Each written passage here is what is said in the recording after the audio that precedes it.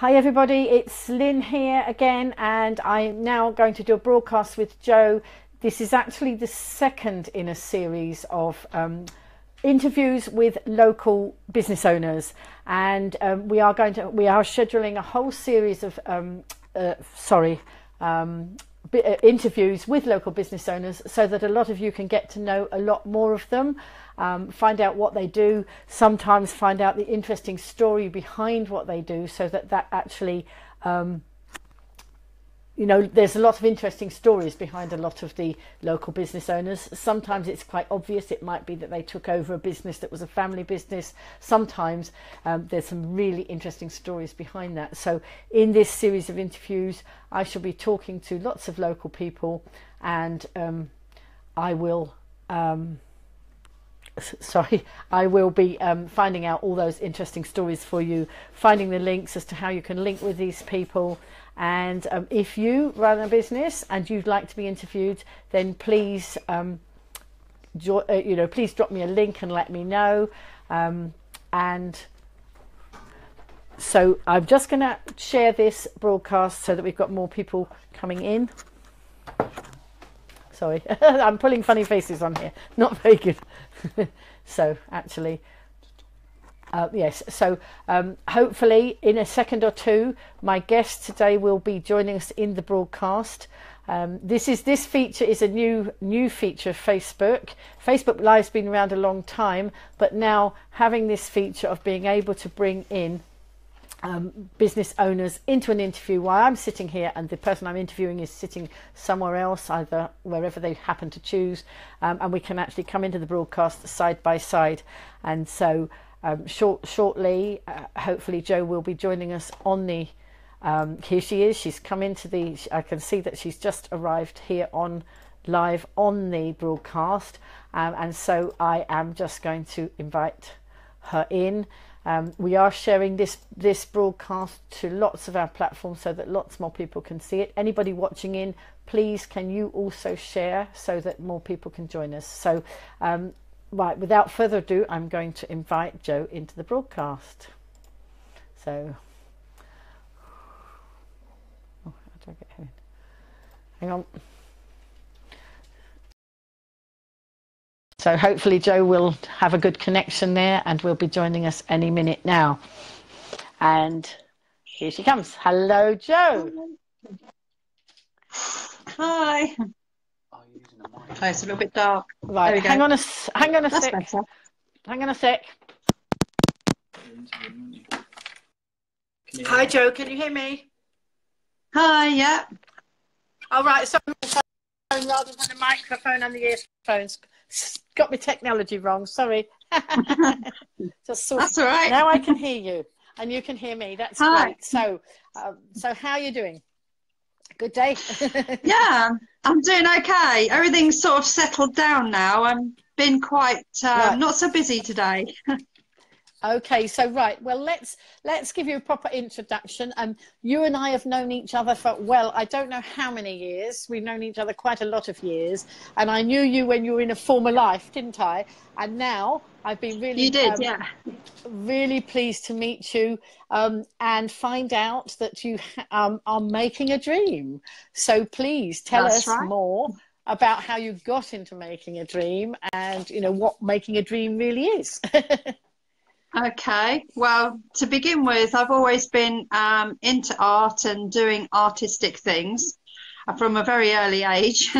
And I've worked within the art area, both sales and actually selling my own art. But how I started the business was I did my own wedding decorations 3 years ago on the 26th. And happy anniversary. Thank you. And then I did a few more parties and wedding decorations for people in the family and friends, and they kept badgering me to start my own business. You should do this as a business, go for it, and I was doing cleaning at the time, which was very exhausting, and didn't always fit in with school and things like that.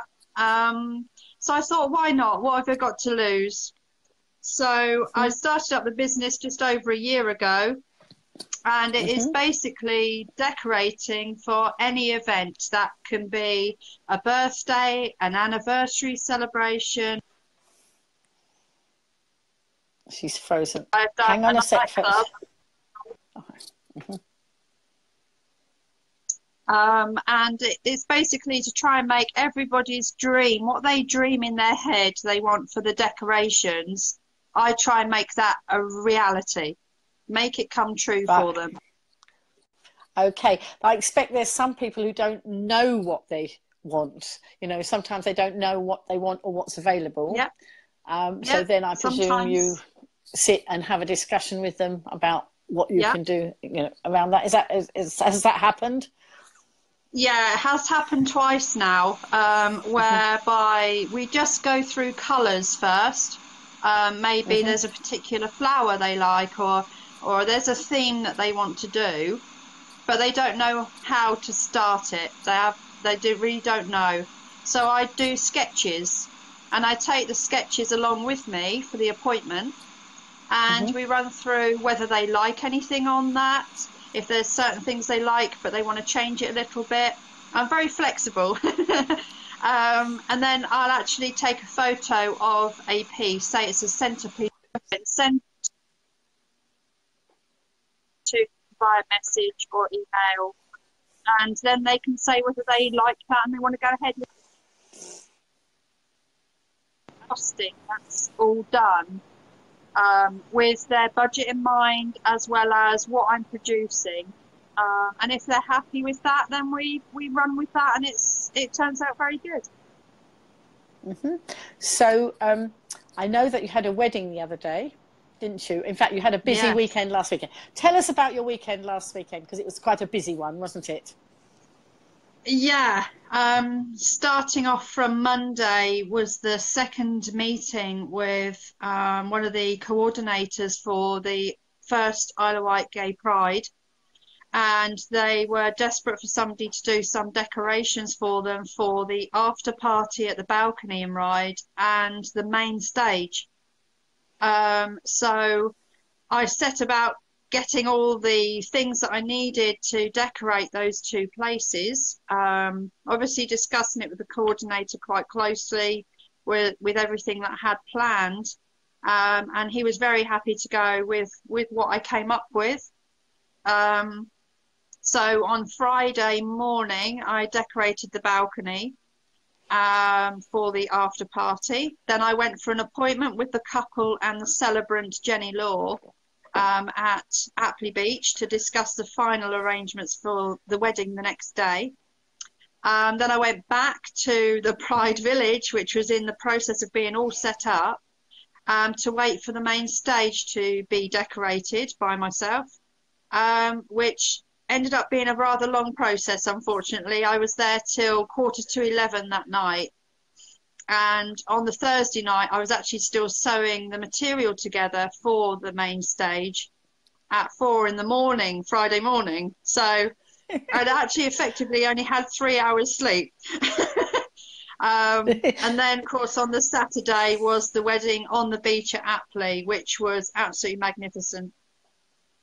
And what was good, the good thing about the weekend there was actually they were very close proximity, weren't they? The two events were very near each other, so you didn't have far to travel. In fact, when we were doing the chairs down the beach for the wedding at about 2:30, we were actually dancing around the chairs to the music we could hear from the live main stage at Pride further down the beach.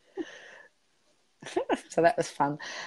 Yes. So, but going back, I remember, I will say, when you first started up, now that was about, when did you first start your business? Is it 3 years, 2 years ago? Can't quite remember.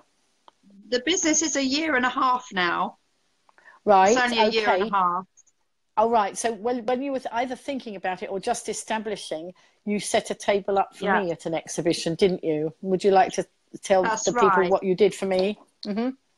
That was at the very beginning. I was actually, first of all, just going along to craft shows and displaying centerpieces across the table of all different sorts of genres. So you had, say, a garden theme, you had like sunflowers in another one. It was all different along the table, just to show people and try and get a little way into starting the business before I could do the wedding shows, because obviously there is a list of so many companies on the island, all doing different things to do with weddings, and it can be very difficult to get a place at the shows. So I started off very small in the way of little craft shows, and that's where I met you again, and we reconnected again, and you were saying to me about possibly having a piece on your Business Expo table at Lakeside, Wootton, and your favourite colour being purple. Of course, we went along with that, and I think I asked you if you liked sparkle, which I think you said yes, I like sparkle. So you can never have too much sparkle, can you? No, I agree with that. I agree with that. So I made a piece, a glass vase filled with purple and white and silver. And I think quite a lot of people were saying to you, oh, that looks lovely on the day, which was great for me. That was the start, really, of something for someone in the business. Mm-hmm. That's good. Yes, so that was good. And because it was a business expo, I was obviously able to give your cards out and say, actually, this is what Jo does. So that was good, wasn't it? Yeah. Which was really good. Mm-hmm. Yeah. Yes. And I did get some people contact me from that. Good. So that was really a good start.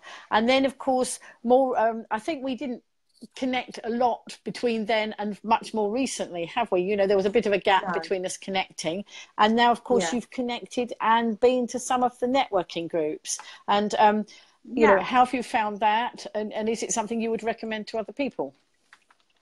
I would definitely recommend it, yes. I didn't know there was anything out there before that you could actually do and meet other people, even out of business.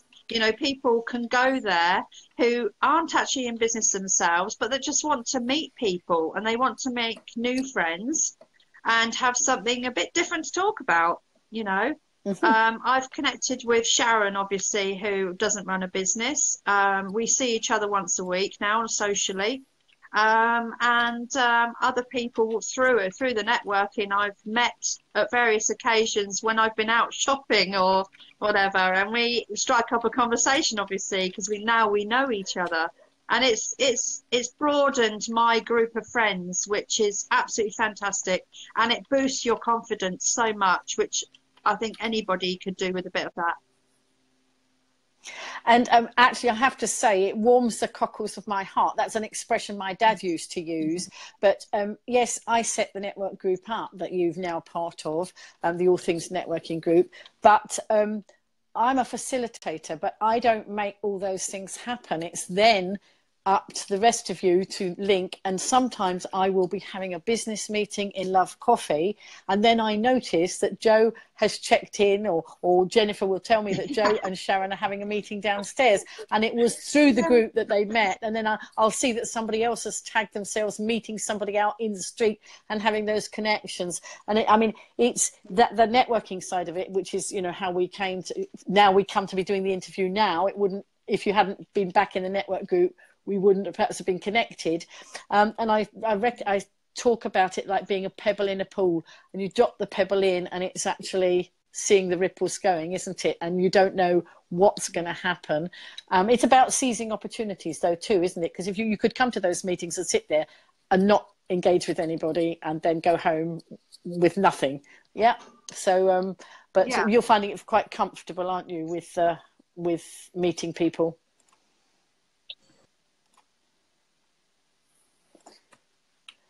Hello, can you hear me?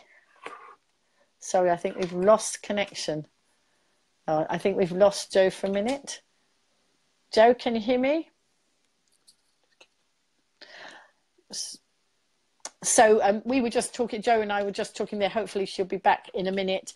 But we were just talking about the networking and really for businesses, but actually oh, hang on, I need to bring her back into the broadcast. Just a second, folks. She's dropped out, but I can hopefully bring her back in. But while she's coming back in, I was just saying it's about connecting. You know, networking will bring an awful lot of power. It brings people together for all sorts of different reasons. It isn't just about business, and a lot of people think it's quite scary, but actually it's not. And in the group that I run, particularly, I mean, there are lots of different groups, but in the group I run, it's a very relaxed and friendly group, and we do a meet and greet, so it's not scary at all. I think the word is more scary. So you know, we just meet and greet all the time. And as I say, lots of businesses, some of the businesses watching in now are members of the group. It's a free group, so anybody can come along, whether you're in business or whether you're just whether you're in business or whether you want to just be part of the community and get to know the other businesses, because of course, you know, you don't have to be in business to require Jo's services. You know, you can connect with Jo. Wait a minute, she's having trouble coming in. I'm going to try and see if I can bring her back in. I think she's got connectivity issues. So is she on her Wi-Fi? She's often go on mobile data. Right, so Jo, if you just a little advice from my techie person. If you're on Wi-Fi, sorry, just yes, hang on, I'm just bringing the technical department in.